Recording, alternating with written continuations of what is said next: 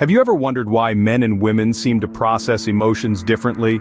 What if we told you that science has begun to unravel this mystery? Yes, it's true. The world of neuroscience has made some fascinating discoveries in recent years about the differences in emotional processing between genders. Our story begins in a bustling research laboratory, where a dedicated team of scientists led by Adriana Mendrek has been delving into the intricate workings of the human brain. Using functional magnetic resonance imaging, or fMRI, they've been able to map out how our brains react to emotional stimuli. Their findings have been groundbreaking, shedding light on the neural pathways that govern our responses to fear, joy, and everything in between. The team's work has the potential to revolutionize our understanding of mental health and pave the way for innovative treatments. As the researchers analyze the data from their latest experiments, a sense of excitement fills the air.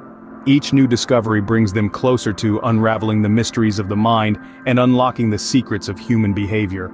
Their findings? Men and women's brains respond in distinct ways. In men, the dorsomedial prefrontal cortex and amygdala, two regions of the brain involved in emotional processing, show a stronger connection. This suggests that men tend to take a more analytical approach to negative emotions.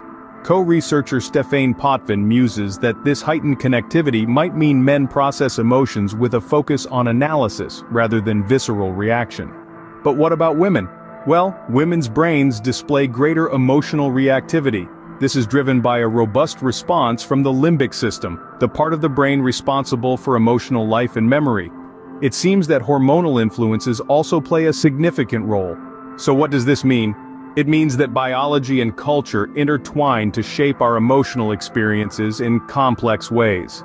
It also implies that men and women may have evolved different strategies for processing emotions, each with its own strengths. But remember, these are general trends and individual differences abound. While these findings are fascinating, they are just the beginning. They open the door to further exploration of how hormones and other factors modulate our responses to emotional stimuli. In summary, neuroscience is beginning to shed light on the subtle differences in emotional processing between men and women.